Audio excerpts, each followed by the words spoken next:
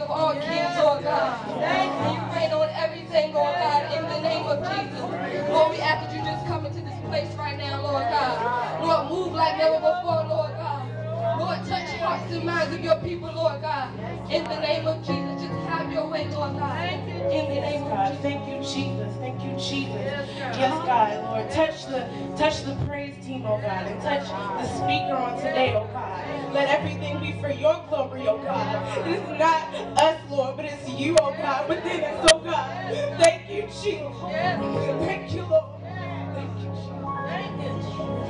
Lord God, we thank you, Lord God.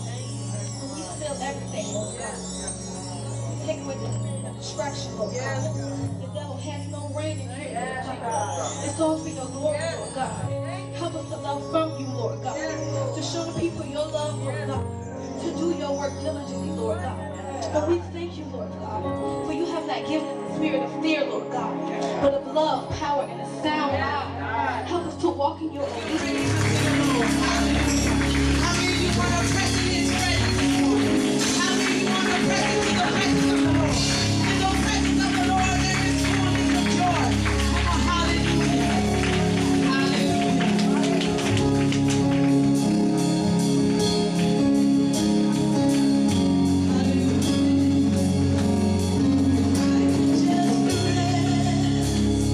Rest in your presence, behold the beauty of your face. If I could just rest in your presence and never leave this place again. If I could just rest in your presence and leave all my cares behind me, I will be whole. I still believe I would just lay at your feet. I will be whole. I still believe I would just lay at your feet. I will be whole. I still believe I would just lay at your feet. Come on, and give me I mean, you want to press in the presence of the Lord. Come on, lift your voices to God. Come on, lift your voices to the Lord. Yeah, Take my mind, take my mind, take my heart, take my soul, and let me go. Come on, take my heart, take my mind, take my soul, take my soul. Never let me go, God. Come on, take my heart, take my mind, take my soul, and never let me go. Never let me go. And the mother shall say, as the Lord liveth, and as thy soul liveth, I will not leave thee. And he arose and he followed her. And Gehazi passed on before them and laid the staff upon the face of the child, and there was neither voice nor hearing. Wherefore he went again to meet him and told him, saying, the child is not awake. And when Elisha was come into the house, behold, the child was dead and laid upon his bed. He went in therefore, shut the door upon them twain, and prayed. The child opened his eyes. And he called Gehazi and said, call this Shunammite. So he called her. And when she was come unto him, he said, take up thy son. Then she went in, fell at his feet, and bowed herself to the ground, and took her son. And are you in place? Are you in place For the resurrection. for the resurrection? That is a man of God. I just really want to be in the place where I can receive what this man of God might have for me one day. If he just walked past me one day and God just might tug his coattail and be like, you know, go see about her over there in that room. And so the woman prayed and she told her husband, like, you know, I think that we should have this room available just in case this man needs it. Just in case he needs to have some type of refilling, some refreshment, just to rest. And it just makes me feel good to know that he was able to lay and rest in my house. She really wasn't expecting nothing from him. She really wasn't seeing nothing from him. You know, she was an older lady because it says she was grayish. She was a great woman. That means she was an older woman. So that means that, she had lived a good portion of her life, and her and her husband, they, had what they had, and they were content. They were like, okay, but there was something about this man of God she kept saying. It was like, let me make room for him. Let me see if he come in here and see something different. Ha ha ha. Gotta be careful what chance she gave him rest. And she set a time for him, and she was rewarded with a promise from God that was delivered through his messenger, Elisha. And the promise was that she was gonna have a son. And she evaluated the situation, and she was like, no, I don't think so. Because it says it in the scripture. I mean, she didn't say exactly that, but said, no, I'm a great woman. No, I'm just going to throw age out there. No, this is not super old, but 50. She was, 50, probably like, oh, sorry. But she threw, she's like, I'm 50, I can't have no kids. Right. What is this man talking about? She was like, Lord, he must be deranged and crazy. And, I thought he was a man of God. Why he come up in my house lying like this? That's what she did. And I had to go back and think to myself, when God gave me the promise of being an evangelist, I was 19 years old. I can remember the day, the time, everything that happened. I was 19 years old, and I got out of the church and was in a backsliding state. And I came into the church. One of the mothers was like, get it right, baby, get it right. So I went up to the altar, and y'all don't want to know what I was out there doing, but I was trembling. Like, Lord, please don't let me get struck down by fire, because I've been out there doing God knows what. And I went up there and got prayer, and one of the ministers was like, you sound like your mother. And I said, no, I don't. Do you know who my mother is? My mother is this evangelist. She go to tent meets, and she has, delivered people, and people been set free and in bondage. And she go to people's houses and make sure they doing okay. I don't sound like her. I can't possibly sound like her. I don't see evangelists nowhere in my future. And the person who's praying for me at the time said, embrace it. And I walked away, and I said, no, he don't know what he's talking about. Why did I go up there? Why did that old mother tell me to go up there and get it right? To have somebody tell me something that just didn't make no sense. So look, I know this is what you want. How many of us have been there? I mean, how many can raise their hand and, apostle might come up to you, your friends might come up to you and be like, man, there's something different about you. You would be a good preacher. I used to get that all the time too before I accepted the call. I used to get that all the time. Like, you would be a good preacher. But really? We at the club. What are we talking about? I'm waiting to hear my songs. So hurry up, go back out there. And you talking about I'm a good preacher.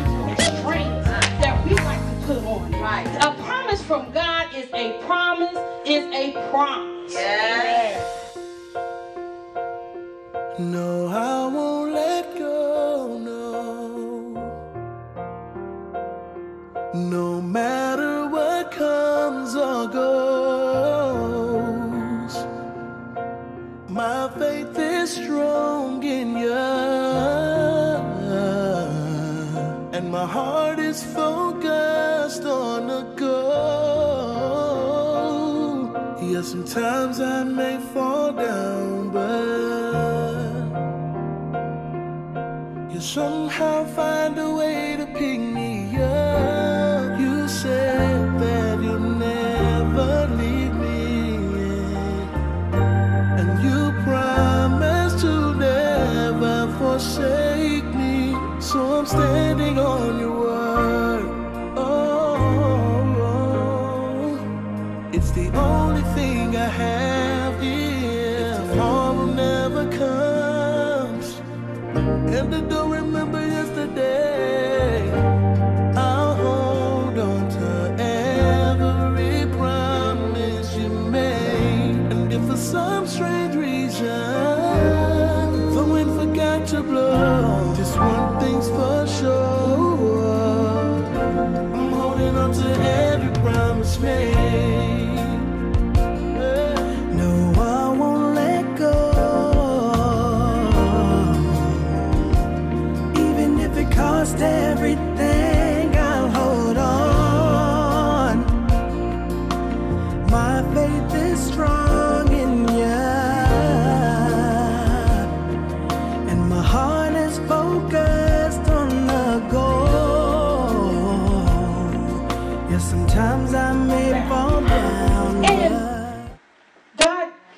go back and I started getting in my word. And I did not know why. I was like, Lord, what is going on? I want to be out here in the world. But God was like, you in the thirsty world, but you can't be going to a dry church. So you got to make sure the church has springing up wells so that you're getting what you need, so you don't keep going back out to that thirsty world. You get back in the church for real. For real. Let it all go. Let it all out. This world ain't for me. I be partying. I be at the club and I stand out like a sore thumb. Like, what are you doing here? We know who your parents are. We know who your grandmother is. What are you doing here? This ain't for you. And I was standing out and I was trying to do things. And then I had a very traumatic experience happen in my life. And I was like, Lord, okay. I got the warning sign. Okay, I'm going back to the church. That's what happened to this woman. The promise that God had given her died right before her eyes. My God. Can you imagine that? Get rid of it. Allow God to get rid of it. Anything that's not like God. Anything that's not like God. Allow God to purge it. The consuming fire. The consuming fire. The consuming fire. The consuming fire. Anything that's not like God. Anything that's not like God. Anything that's not like God. Consume it, Lord. I want God to purify. Purify my worship. Come on. Somebody, you ought to wake up in the spirit. Wake up in the spirit. Wake up in the spirit. Hallelujah. Wake up in the spirit. Wake up in the spirit. Wake up in the spirit. But God, purify me, God. Purify my worship, God. Purify my praise, God. Purify my life. What are you waiting on? Get in the bless God. Get in that place of worship. What are you waiting on? You waiting on the blessing? God is waiting on you. Raise up your voice to God. Let's begin to bless the Lord God. God, we bless your name. God, we bless your name. God, we honor you today. God, we bless your name. Purify your soul. We cannot steer away from the promise. If this is what God had promised me when I was 19 years old, it was going to happen. Right. It was going to happen. However, sometimes it happens and then things don't go the way you think that they should go. Like with the Shunammite woman. Her son died right before her eyes. And the other thing about that is the son died in front of everybody.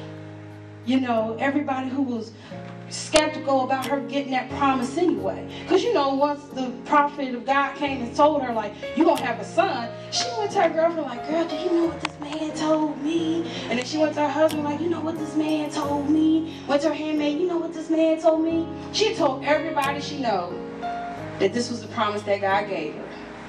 And then she got the promise. So I'm pretty sure her girlfriend was like, hey, you got it. Hey, you got it, girl. Amen, you got it. And then when the son got sick, even her husband was like, I don't know what's going on here. Take him back to his mother. Because that was, the promise was made to her. So take him back to his mother. Wow. Took him back to the mother to watch him die. And everybody else is sitting there watching him die. How many of us have been there? Been in the church. We know what our calling is. We know what our gifts are. We know what we're supposed to do for the Lord. The Lord has spoken it clearly to us. Whether it be through his messenger, through his word, through prayer. He has told us what it is that we're supposed to do. And then when we finally almost get to the promise, we sit there and watch it die. All my hard work, everything that I've been doing, on the right track. Yes, it was a mistake. But I'm like, okay, well, Lord, then maybe your word wasn't supposed to be no evangelist.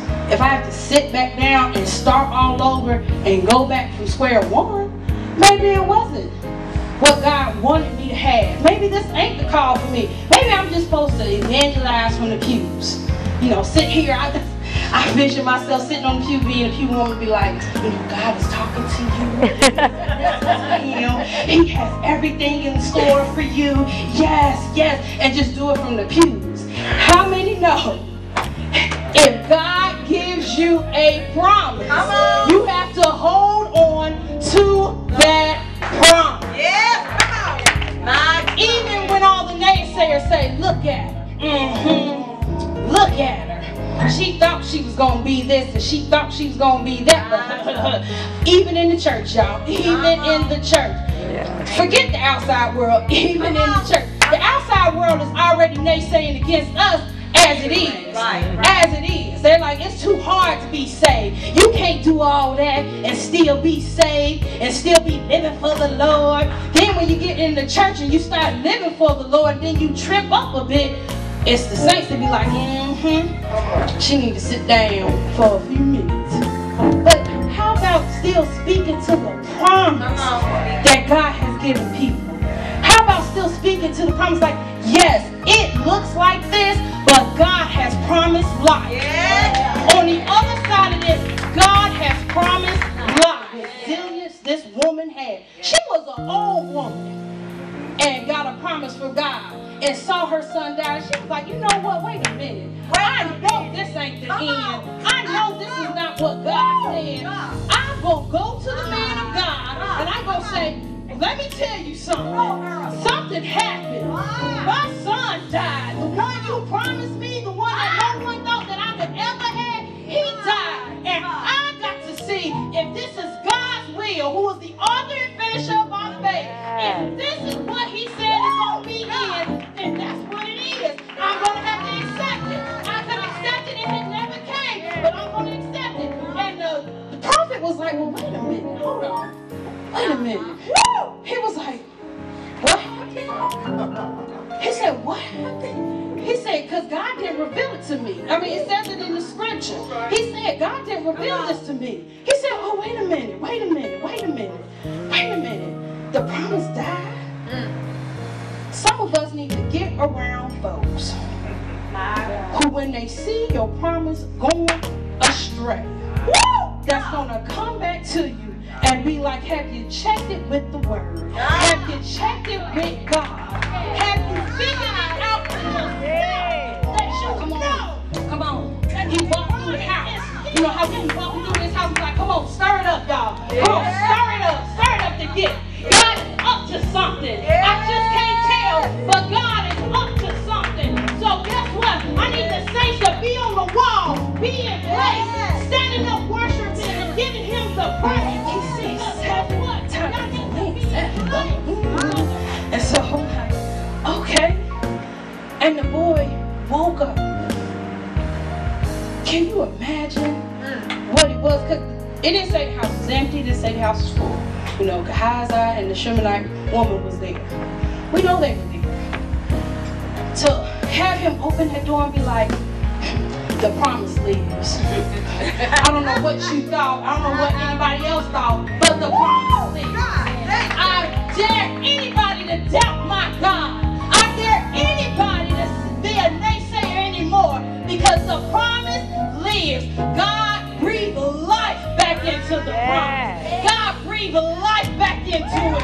When it seemed like it was dead, God came in and was like, whoosh, and just used Elijah as a vessel. How many of us are in place to either be an Elijah to help breathe life into people's promises, or how many people are here today need life blown back into their promise?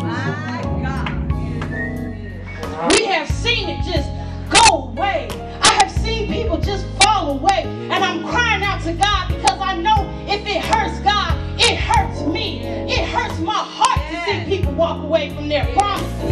It hurts my heart to see people not live up to their potential. But how many of us will be like Elisha and go to them and be like, baby, the promise is too important. There are too many people tied to you. There are too many things that's going to happen if you just stay true. Stay in line with God. Don't get confused. Don't get weary. Don't get distracted. Don't get discouraged.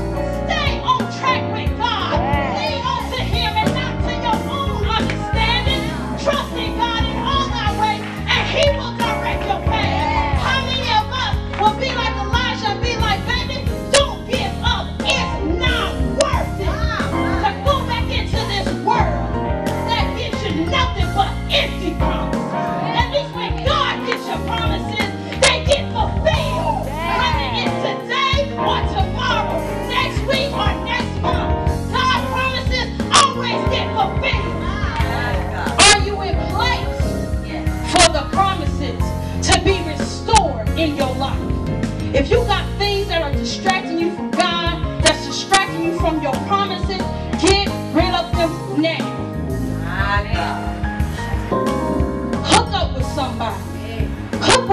somebody who has the Elisha spirit in them that will say, no, come on. I know it didn't turn out the way how you thought it would.